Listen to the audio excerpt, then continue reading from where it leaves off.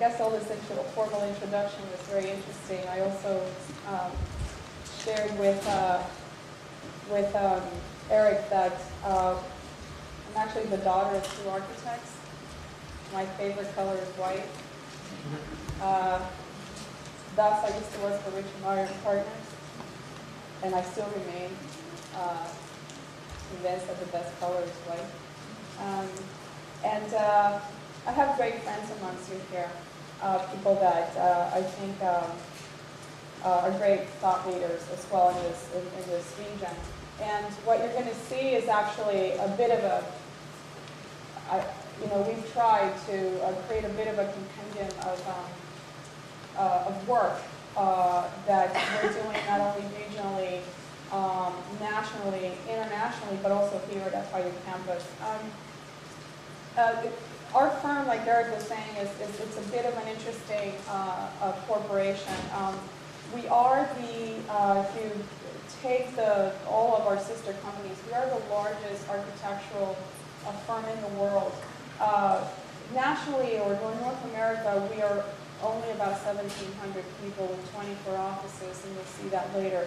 But what is most important has been our journey since 1995 or so, where we went from 2 offices, one in Chicago and one in New York, through 24 offices to 32 right now globally. We think that how we have transformed and evolved is very much what it's indicative of how our profession is evolving into this sort of global platform and global thinking.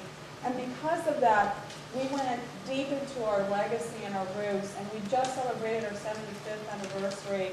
And our big sort of tagline was ideas and buildings, and we ended up thinking that actually we had to go beyond our next 25 with thoughts and aspirations.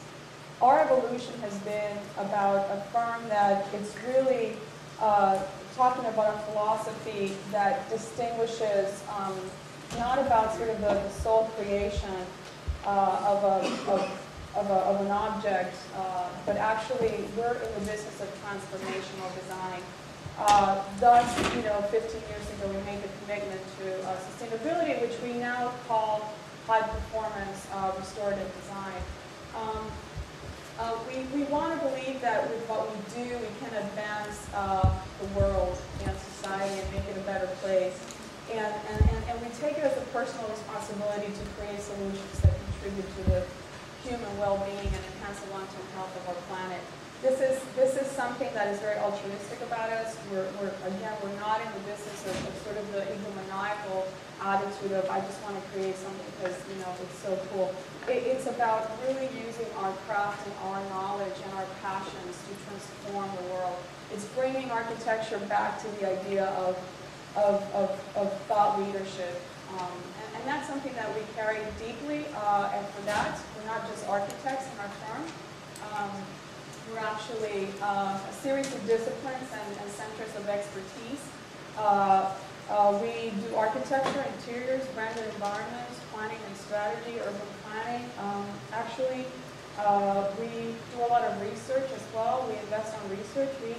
We fancy ourselves and we study corporations such as Apple and Google, Facebook. And actually the way we organize ourselves, a little bit what Eric was talking about, was pretty much like that. It's a think tank.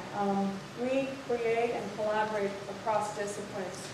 And we bring innovation in these centers of expertise, science and technology, healthcare, commercial, civic, corporate, and on education. We were founded in 1935, and one of our founding members was Elio Saarinen.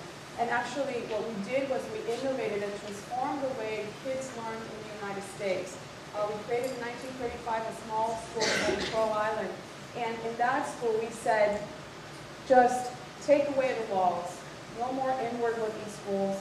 They need to be engaging nature, because kids must start learning that there's not just a formal attitude about how you learn something. When you engage and when you deal with nature, you will